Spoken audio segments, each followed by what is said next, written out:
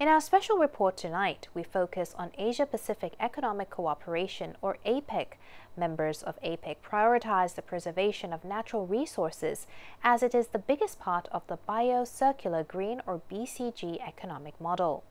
In the APEC meeting of ministers responsible for forestry, Thailand emphasized the importance of preserving and increasing green areas. Sandra Hanutsaha had a chance to speak to Varawut Silpa-archa, the Minister of Natural Resources and Environment, about this effort. Minister Varawut, สวัสดีค่ะ สวัสดีครับ Now we're here to discuss a very important topic. You chaired the APEC meeting of ministers responsible for forestry, or MMRF. Now that concluded in late August of 2022. Can you tell us what is the significance of this meeting to the APEC member economies and also to the world? Well, first of all, this is the fifth MMRF meeting since the beginning of it in Beijing. And I think since the pandemic, COVID-19 pandemic, this is the first time ever since Seoul that all the member economies actually gathered together face to face. Finally, in one big room and talking about all the issues and everything. And I think Thailand, we have been a very good host. APEC has set a very ambitious goal at the beginning to have about 20 million hectares of forest by 2020. And I think thanks to everyone, all the member economies, all 21 of us, I think by now, I think 2007 until 2020, we have exceeded that target. We were aiming about 20 million hectares. Now it's about 27.6 million hectares. Wow. So by gathering here in Chiang Mai last month, I think it represents something. It actually proves to the world that, APEC, all the economies combined, I think we have more than almost half of the world population. We have more than half of the green areas of the world in the APEC member economies. So by all of us gathering together in Chiang Mai at the end of August, I think it shows the world that we are trying to achieve and try to thrive forward in terms of forestry, in terms of combating the climate change. And so what did Thailand propose at the meeting? Well, I think the most important issues is the bio-circular green economy. Of course, the gathering of all 21 economies will have exchanges and views from various members, and we can learn from one another. Some economies will have different atmosphere, will have different surroundings, different climate due to the geographical location.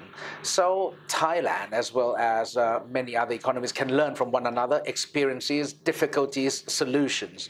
And I think one of the key issues that we are proposing is the bio-circular green economy.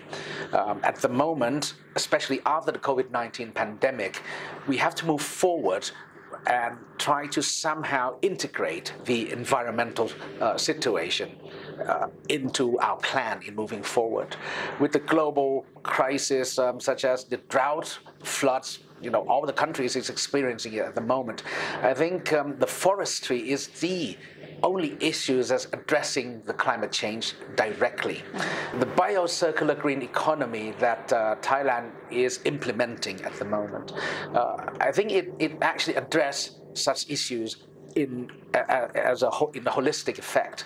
And therefore, thanks to all members, everyone agrees with the bio-circular green economy, and that is the key issue and the key message that we are proposing. And also, we are combating against the illegal logging and harvesting of the woodlands, because and at the same time trying to promote the legal of the logging industry, because we are, I think, the APEC member countries, we are the heart of all the wood products, merchandise and tradings and everything in the world. So by promoting the legal of the harvesting and cutting down the trees for improving the economy and the wood industry, I think in a way it will also promote growing the forest and planting more trees, and while at the same time combating against the illegal logging. Okay, so can you give us some concrete examples of the exchanges between the countries, maybe a few examples?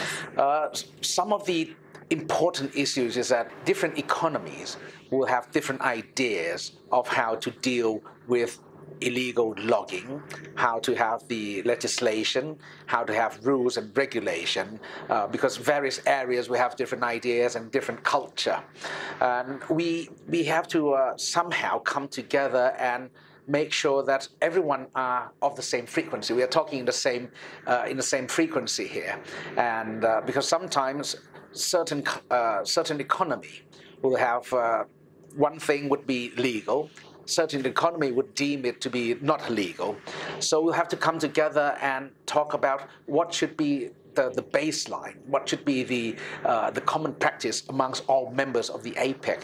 Now, the legal issues is one of the very important issues in the logging and the illegal logging trades. Mm-hmm. And so we'd like to know more details, of course, but we're going to keep that for part 2 of our interview. So thank you for now. ขอบคุณค่ะ